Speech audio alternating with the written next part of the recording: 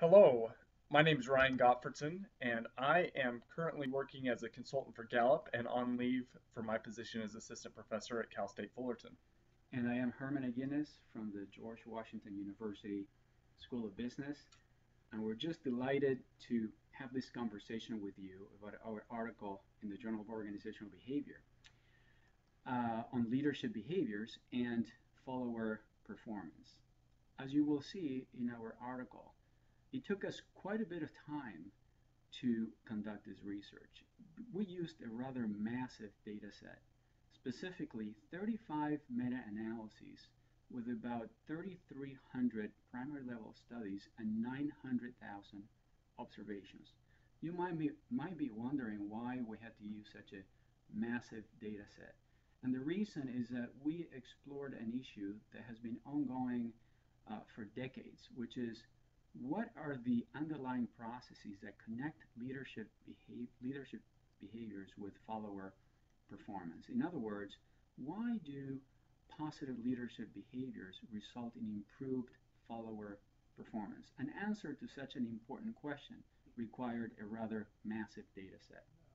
So, a primary motivation for this study came after an observation that leadership scholars have inconsistently used a variety of theories and explanations for why leadership behaviors lead to follower performance. For example, a recent review of the last 15 years of transformational leadership research found that there were 12 proposed mediators explaining the relationship between transformational leadership and a performance outcome. Also in our review, we found 8 different mediators spanning 4 different theories that explain the relationship between contingent rewards and follower performance. These examples suggest to us that while we know leadership behaviors lead to increases in follower performance, we don't have a clear explanation for why. So our task in this study was not to propose additional explanations. We have plenty. Rather, our task was to understand which is the best possible explanation among all of those that have already been proposed. Thus, we assessed which of the many mediating mechanisms are the best explanations for the relationships between leadership behaviors and outcomes across 4 different leadership behaviors. So we looked at consideration, initiating structure, contingent rewards, transformational leadership, and connected those to 2 different types of follower performance, task performance and organizational citizenship behaviors. So, if you think about the ongoing debate about so many theories about why leadership behaviors lead to follower performance and so many competing explanations, obviously one single primary level study would not resolve this controversy in terms of which theory is a better explanation than which other theory. So we needed a more powerful methodological approach involving a lot of data. So we required external validity.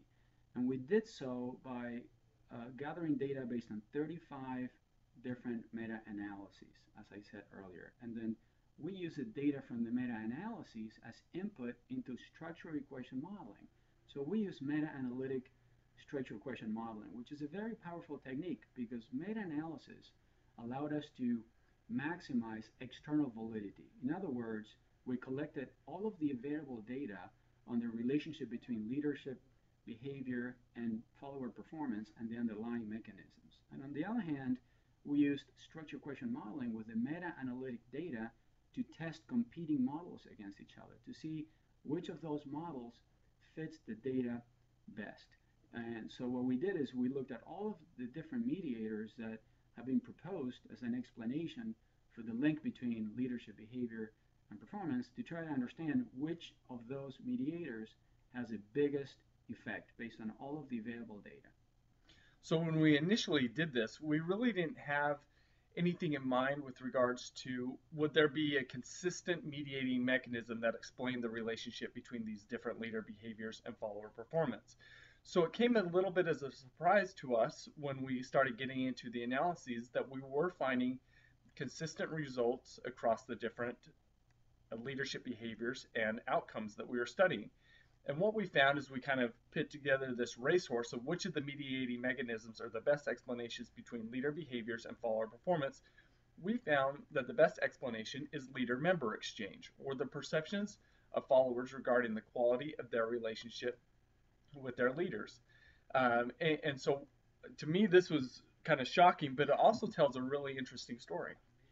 The interesting thing also about our paper is when you think about it from a commonsensical perspective, why do followers perform better as a response to leadership behaviors? And the answer is when they perceive they have a very good relationship with the leaders. In retrospect, it makes sense and it sounds like commonsensical, but only after we conducted the analyses with all the competing mediators, because before we did our analysis and obtained our results, there are many, many different explanations for that relationship. And what is the implication in terms of theory?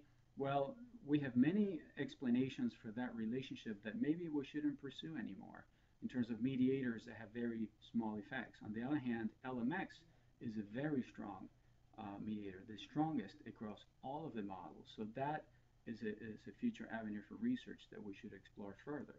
Obviously, for practice, if you're a leader, you want to create a good relationship with your followers. More specifically, you want to make sure your followers believe and perceive they have a very good relationship with you. When you do that, they will perform at their best. So maybe to even summarize in addition to that is I think that we wanted this and our results moving forward to bring added precision to the current theories that are going on within leadership research, to rather than having an unwieldy amount of answers or response to the question of what's the best explanation between leader behaviors and follower performance. We've now limited that down. So we hope that you'll find our results informative and useful in terms of how we think about leadership effectiveness. And also, I think we hope that our use of meta-analytic structural equation modeling um, can be used in your research in different topics and areas that you conduct research with. We have so many theories in management and related fields right now, so many explanations for the same phenomenon. And every time we see a study, all of these studies show support for those explanations. Every explanation and theory seems to be somewhat right. So the approach we used in our paper was different, was not to show just that our proposed or preferred theory is right, but try to rule out the ones that do not fit the data well.